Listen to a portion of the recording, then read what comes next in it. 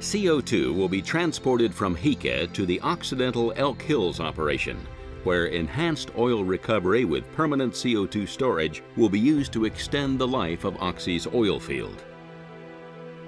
The CO2 is injected in a liquid-like state to a depth greater than 1 mile underground, the equivalent of 4 Empire State Buildings stacked one on top of the other. The CO2 travels down the wellbore to a precise and predetermined location within the rock formation that provides the greatest enhanced oil recovery and permanent CO2 storage benefit.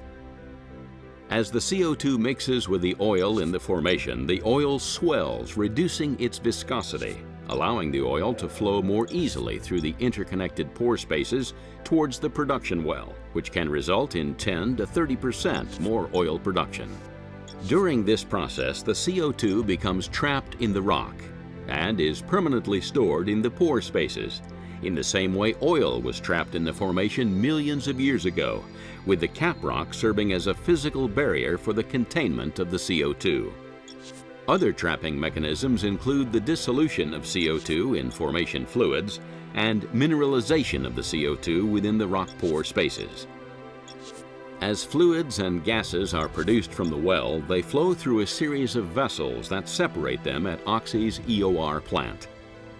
The oil is separated and stored in tanks prior to being delivered to the American market. A portion of the injected CO2 may be produced with the oil. This CO2 remains contained within the process system at all times and is immediately separated and combined with CO2 arriving from Hika for re-injection into the formation. This is known as a closed-loop process and ensures the injected CO2 is ultimately retained within the reservoir. Several methods will be employed to monitor, measure, and verify the containment of the CO2 in the formation 24 hours a day, 7 days a week.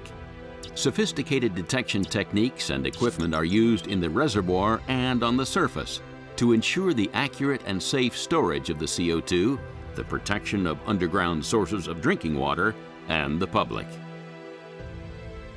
In addition, the containment of CO2 in the target formation is further verified by the monitoring of CO2 levels in a gas production reservoir above the injection zone.